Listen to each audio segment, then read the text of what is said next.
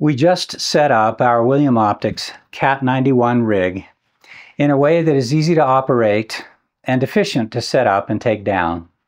In this video, we go through the setup and components that make this work so well. I'm Ren Edwards. And I'm Boyd Edwards.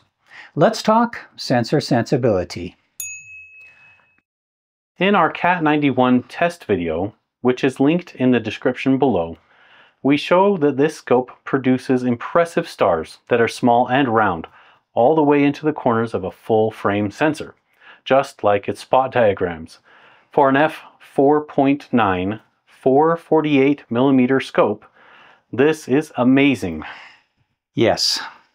William Optics claims that the Cat 91 has a 55mm image circle and is able to support up to a medium format sensor, which is the next size up from a full-frame sensor.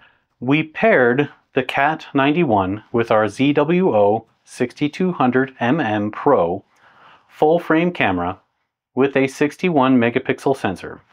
This pairing gives an impressive 4.6 degree by 3.1 degree field of view that fits the Andromeda Galaxy with plenty of room.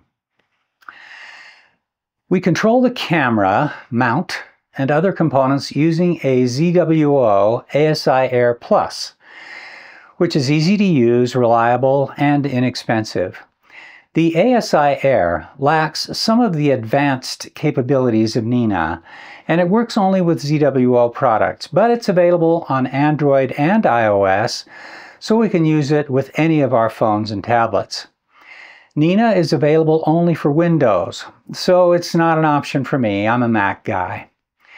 We used 2-inch stick-on Velcro to attach the ASI Air to the back of the electronic filter wheel, which allows us to easily swap our whole image train back and forth between our Cat 91 and our Celestron Edge HD 9.25. We have the discontinued ASI Air Plus with 256 gigabytes of internal storage and a micro SD card slot, and paired it with two SanDisk Extreme 512 gigabyte micro SD cards to facilitate fast data transfer. I usually take images in my backyard, and Ren, who lives 2 blocks away, stores and processes the images on his computer. Transferring 100+ megabyte files is slow and unwieldy for cloud transfers through services like Google Drive. It's faster for me to swap cards in the ASI Air Plus and drop off the full SD card to Ren. The ASI Air internal storage doesn't accept power over USB. So if Dad forgets to insert an SD card into the ASI Air and brings it over to transfer the data, I have to find a way to power the ASI Air during the transfer. On top of that, the ASI Air internal storage transfer speed is a slow 35 or 30 megabytes per second. So data transfers take a fair amount of time, even with a single night of light and flat frames. The SanDisk Extreme has transfer speeds that are 3 to 4 times faster than the ASI Air internal storage and adds the convenience of being easily swappable. ZWO, if you are listening, please bring back the micro SD slot on the ASI Air. Because we'd like another one. The ZWO EAF autofocuser keeps the focus tack sharp. We autofocus after every filter change, which we do about once per hour. We decided on an off-axis guider instead of a guide scope, mostly because we wanted an image train that is easily swappable between our Cat 91 and our Edge HD at f10, which requires off-axis guiding. For that, we got the ZWO OAG L large off-axis guider, which we paired with a ZWO ASI 174mm guide camera, which has large 5.86 micron pixels and a large 11mm by 7mm sensor to make it easier to find guide stars. The ZWO 7-position 2-inch filter wheel holds all of our filters and keeps them safe and dust-free. The ZWO off-axis guider, ZWO electronic filter wheel, and ZWO ASI 6200 camera were made for each other and provide a rock-solid imaging train with no flexure. Sounds like a little marriage coming together of those elements.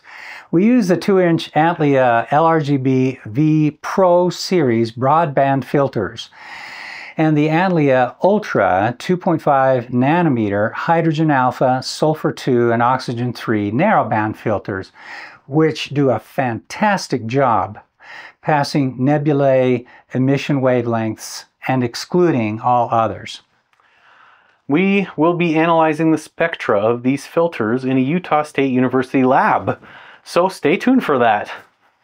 The AM5 harmonic mount and TC40 tripod work well together and give RMS guiding between 0.3 arc seconds and 0.7 arc seconds when there are plenty of guide stars and the target is high in the sky.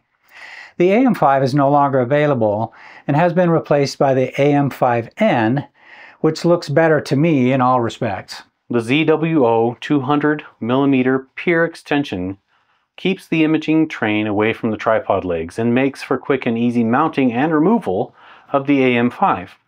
We normally leave the mount attached to the telescope together with all of our cabling and simply loosen the 3 thumb screws at the top of the pier extension to detach the mount telescope combination from the pier extension at the end of an imaging session. We have an SV-Bony SV192 12-volt dew heater strip to keep the objective lens clear of dew. We haven't tried this strip out yet, but plan to control it using one of the ASI Air 12-volt ports.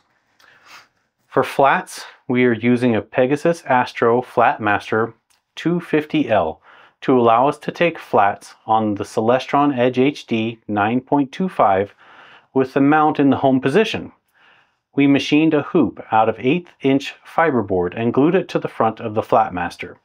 To allow us to take such flats on the Cat 71 and Cat 91, we made inserts that prevent the Flatmaster from slipping when the mount is in the home position. For power, we have 2 solutions. We made an adapter that allows us to plug into a car's 12-volt cigarette lighter plug. When we have 120-volt AC power available, as I do in my backyard, we use a 120-volt to 12-volt adapter that I had on hand. At our dark site, instead of using the car's cigarette lighter plug, we use a 350 watt-hour lithium-ion battery that I built at very little cost, with a voltage regulator to keep the voltage at a constant 13.9 volts. This battery easily powers our equipment all night, even for long winter nights. We made this cable snag preventer out of thin polyethylene plastic and 2-inch stick-on Velcro. This prevents cables from snagging during tracking and meridian flips and allows us to sleep easy at night. We use a 25-pound weight plate in the tripod hammock to further stabilize the already stable mount. So that's our Cat 91 setup. Links to our equipment are in the description below. Thanks so much for watching. And we'll see you next time.